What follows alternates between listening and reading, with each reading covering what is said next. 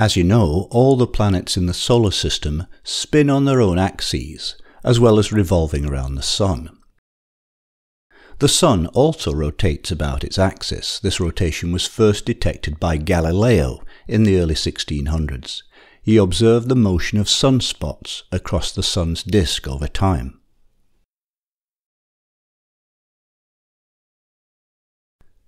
The Sun has a powerful magnetic field which, like Earth's magnetic field, has a north pole and a south pole.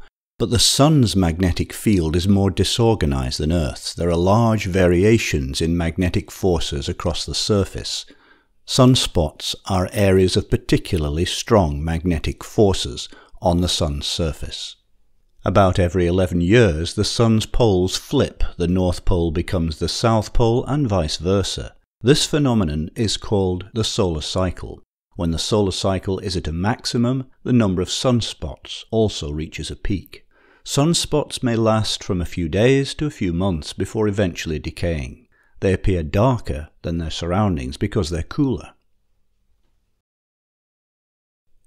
Because the Sun is a ball of ionized gas, a plasma, it doesn't rotate rigidly.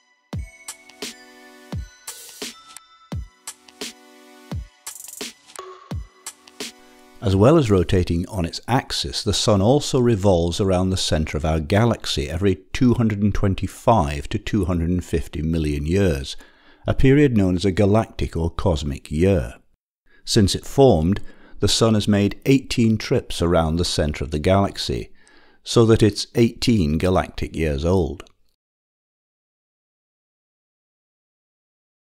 Besides its axial and rotational movements, the Sun moves in a third way due to the gravitational pull of the planets. In fact, all the bodies in the solar system rotate around the common centre of mass, known as the barycenter.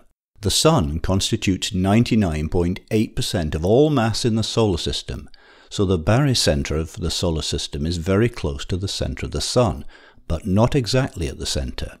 The Sun rotates around the barycenter of the solar system, and so it wobbles as it spins around. Also, since the planets rotate around the Sun, the barycenter of the solar system constantly changes.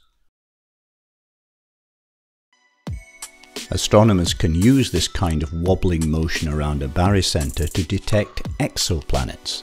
If they observe a star that's wobbling as it moves along, it's a sure sign that there's at least one unseen object that's in orbit around it.